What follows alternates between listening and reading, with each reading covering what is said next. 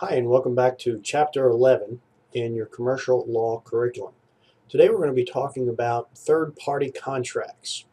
So far we've been talking about contracts that involve just two parties, the promisor and the promisee, and contracts that set out each party's duties and obligations to each other, performance being the final phase of completion of the contract. There are, however, some situations where a third party is involved. Although the third party is not directly involved in the performance of the contract, they may reap some benefits from the performance of the contract. And thus we call them third party beneficiaries. And the contracts are third party beneficiary contracts. And so in this type of situation, we have the promisor, the promisee, and then a third party who benefits from the performance under the original contract. This person, again, is known as a beneficiary. They are entitled to receive benefits from the contract itself.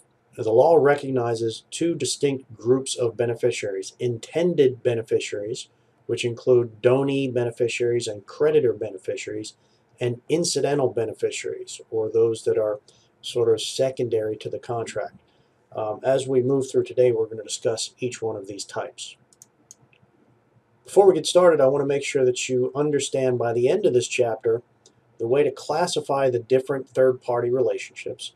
I want you to be able to explain what the term privity means, distinguish between an assignment and a delegation, discuss the types of rights that are not assignable, and determine when a novation is the appropriate contractual vehicle for a transaction. Okay, let's talk about intended beneficiaries. If during the contracting process the parties intend for a specific third party to benefit, that third party is called an intended beneficiaries.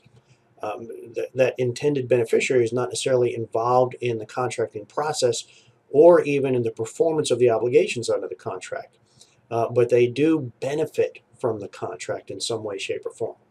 To determine whether a third party is an intended beneficiary, we want to ask three questions. Did the promisee intend the third party to benefit from the contract? Number two, did the beneficiary rely on the contractual rights conferred? And number three, did the performance run directly from a promisor to the third party beneficiary? If any of these questions is answered yes, the third party is probably an intended beneficiary. If you can't answer yes to any one of these three questions, then you probably do not have an intended third party beneficiary. So let's see some typical situations where intended beneficiary relationships arise. One would be a donee beneficiary. In this circumstance, a promisee makes a gift to a third party donee who benefits in some way from the contractual relationship between the original promisor and promisee. We see this a lot in life insurance policies. This is the most common donee beneficiary situation. One person agrees to purchase insurance on his or her own life, or the life of another person, and then names a third person as a beneficiary, the third party beneficiary. If the insured person dies, the beneficiary, the third party beneficiary, receives the proceeds of the life insurance policy. The promisor is the insurance company, the promisee is the insured. It can be a spouse, husband, wife, for example. And the survivor, which is often the other spouse, is the intended donee beneficiary. Now, as you might have guessed from the name, a donee beneficiary is the subject of a gift, and because it's a gift, it can be changed at any time. So the party that's making the gift can change the donee beneficiary's rights without getting the donee beneficiary's consent. If, however, the contract has vested, in other words, the donor has died, therefore bringing about the insurance company's obligation to pay, at that point the third-party beneficiary's rights are irrevocable. So donee beneficiary is our first type of intended beneficiary. The next type of third-party beneficiary contract we'll talk about is the creditor beneficiary.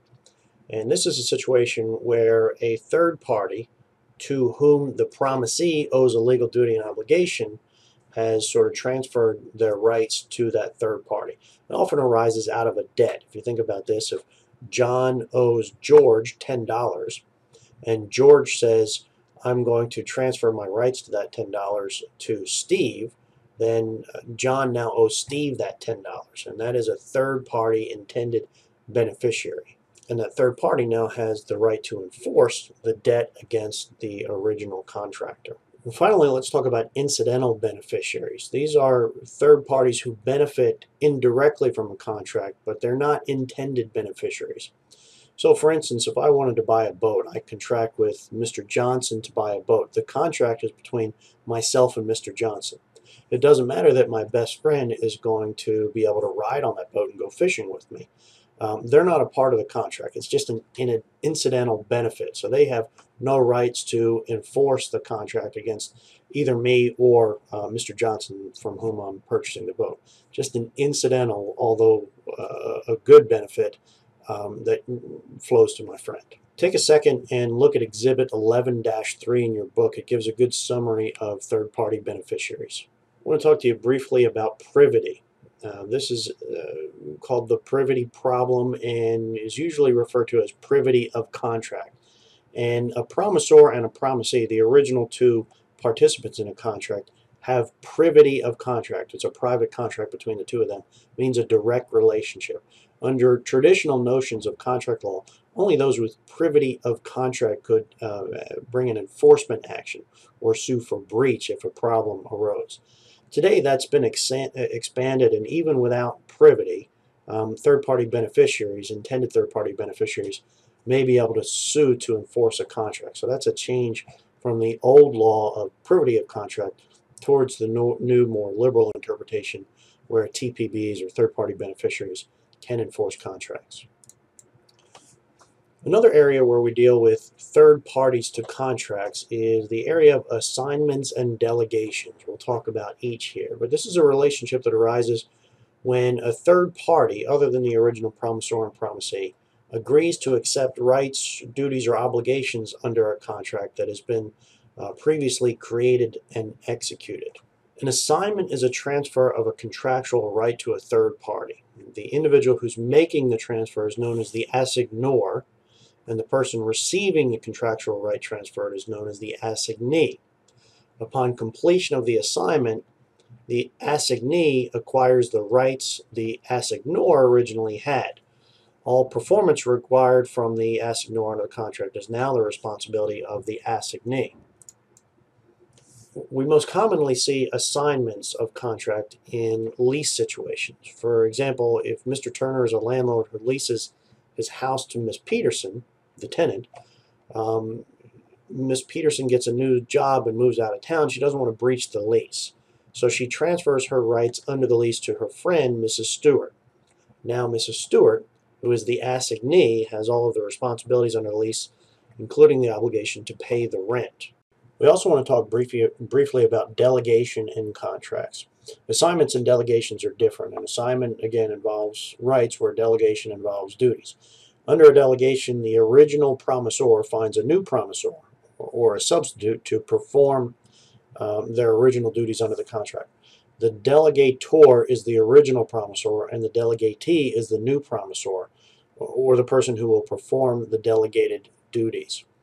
The delegator, in this case, always remains liable under the contract, and some things cannot be delegated. If the duty is personal in nature to the original promisor, the delegator can't delegate that duty. And finally, I want to distinguish between what we've been talking about, assignments and delegations, and novations, which we discussed in Chapter 9. A novation is a substitution of a new contract for an old one. Even though there's three parties involved here in some situations, the novation is where we completely replace one contract with the other one. The original contract is invalidated and the original parties are released.